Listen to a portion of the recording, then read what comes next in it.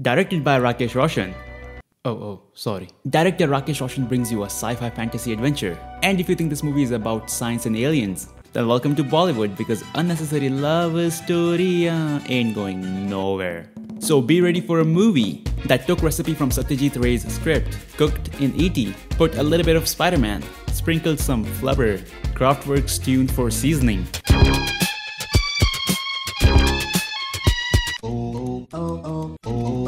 And here you have one of the best Hindi movie of 2003, Koi Mil Gaya. जादू से मिलाता हूँ, लेकिन उससे पहले एक बात बताओ कि तुम लोग भी मेरे जैसे OTG सब्सक्रिप्शन रिन्यू करने से पहले कोई स्पेशल ऑफर या डील खोजते हो? Then let me introduce you guys to a really cool app and our sponsor Fleek. Fleek is India's first subscription marketplace and management app, where you can get your favorite subscriptions like Amazon, Hotstar, Z5, Gaana, Kuku FM for up to 50% off. और movie के साथ अगर cricket fan हो तो पता ही होगा, world cup शुरू हो चुका है, so support the Men in Blue with Hotstar subscription. The super annual plan that's usually $8.99 on the website, get it on Fleek at $7.64, and use my code Desi100 to get it for $6.64. And during the World Cup, Fleek also has the Fleek T20 World Cup for you to predict the match results and win exciting rewards. So link description में है, go download Fleek and never buy your subscription at full price again. #stay on Fleek. तो चलो जादू से मिलते हैं. In 1978, Dr. Sanjay, a space scientist, works day and night to find aliens with his launch pad. No, not that one, like this launch pad. DJ Sanjay samples the tune from Kraftwerk और उस tune का धर्म परिवर्तन करवा के space में भेज देते हैं. मैंने ओम शब्द को लेके एक पैटर्न बनाया. And he gets a reply, क्योंकि Om is a Hindu religious word which has all the vibrations of the universe. That's actually true, but for space communication, power of the transmitter and frequency of the signal matters. Frequency of the audio message you're sending does not. And even if it did, Jadoo could already understand human language. वो जब पहली बार आता है तो उस tune की सीटी बजाता है. उनके रिप्लाई में भी सिर्फ वो ट्यून होती है. मतलब इट्स द ट्यून जिसे सुन के एलियंस अर्थ पे आए थे. द ट्यून जिसे राजेश रोशन ने एक जर्मन बैंड से उठा लिया था. लेकिन अंग्रेज डीजे संजय की बात नहीं मानते. Oh, so they also believe in your religion as well. Hey, religion पे नहीं जाना. #boycott Space Center, which is by the way a museum in Vancouver. DJ Sanjay is sad that his fellow co-workers didn't believe him. और ऊपर से उन्हें घर ले जाके लाइव प्रूफ दिखाते तो नाश्ता पानी का खर्चा हो जाता है. इसलिए वो वापस घर आ जाते हैं और तभी उन्हें दिखता है एक UFO. And as a smart space scientist, he knows exactly how to approach them. Yeah, he's dead now. Now Mrs. Mehra, who was totally not way too old to be pregnant, gives birth to Rohit. लेकिन Rohit normal नहीं था.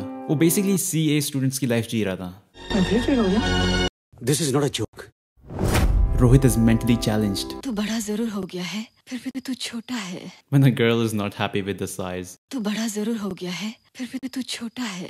फिर उसकी life में आती है निशा, who is really not important for the story. ये सिर्फ लव एंगल के लिए है, और इन दोनों से ज्यादा केमिस्ट्री तो इस मूवी में ये दो अंकल के बीच में है.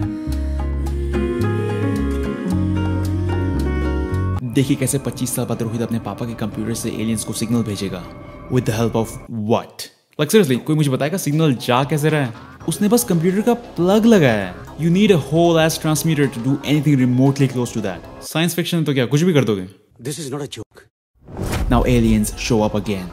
लेकिन हाथी देखते ही गांड फड़ी में वापस भागते हैं. लेकिन अर्थ पे रह जाता है एक एलियन.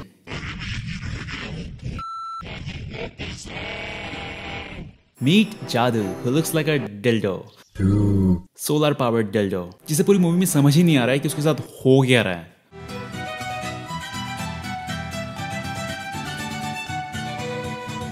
इसको कोई आयोडेक्स चटवा दिया था क्या? And look at his mouth. He would give the best BJ. नहीं, I mean ये मैं नहीं, ये मेरा दोस्त कह रहा था, who totally exists by the way. This is not a joke. Rohit finds him, but he's scared. लेकिन जैसे ही वो रोहित का थंब देखता है, इज लाइक अरे सेम टू सेम भाई. लेकिन वो जादू को अथॉरिटीज को नहीं देंगे, क्योंकि अगर पुलिस वालों ने इसे पकड़ लिया तो पता नहीं क्या करेंगे. और फिर उसे जबरदस्ती घर पे रखा जाता है, यूज किया जाता है, आलू की बोरी जैसे फेंक दिया जाता है.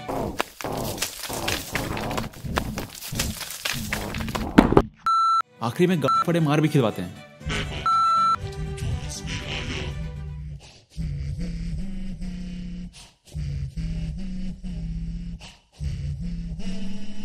This is not a joke.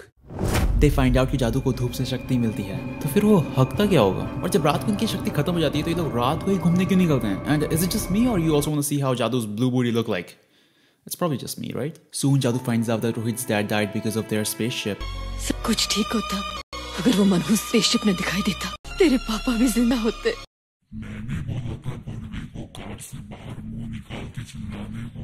But to compensate, जादू अपने अदरक जैसे हाथों से रोहित को सुपर नेचुरल पावर्स देता है।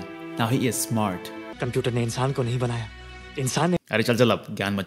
रोहित के स्मार्ट होते ही निशा falls in love with him and start dancing around the beautiful locations of Kasauli. हाँ, ये कसौली है, ये भी कसौली है, और ये भी कसौली में ही है, और ये भी कसौली में है। बता रहा हूँ, कसौली जाओगे लगेगा ही नहीं कि इंडिया है। After the song, Rohit is a mature man. इतना मैच्योर कि वो बिना पूछे अपनी होने वाली वाइफ को दाव पे लगा देता है। हीरो कप के साथ साथ जो मैच जीतेगा, निशा उसे किस करेगी। Alright. And guess what they're called? इस टीम का नाम है Pandavas. And guess who saved them at the end? हे किशन भगवान। You see, this thing in Mahabharata was written to teach us humans a lesson, not to recreate a modern version of it. कुछ भी। But चलो at least प्रीति की कोई तो team है जो actually में जीती। This is not a joke. But now Indian government wants जादू, so they can give it to America. America ले जा रहे हैं। वाह, इतनी मेहनत करके ट्यून हम कॉपी करें और एलियन अमेरिका ले जाएगा। लेकिन रोहित ऐसा नहीं होने देगा। वो जादू को अपने स्कूटर में भगा ले जाता है।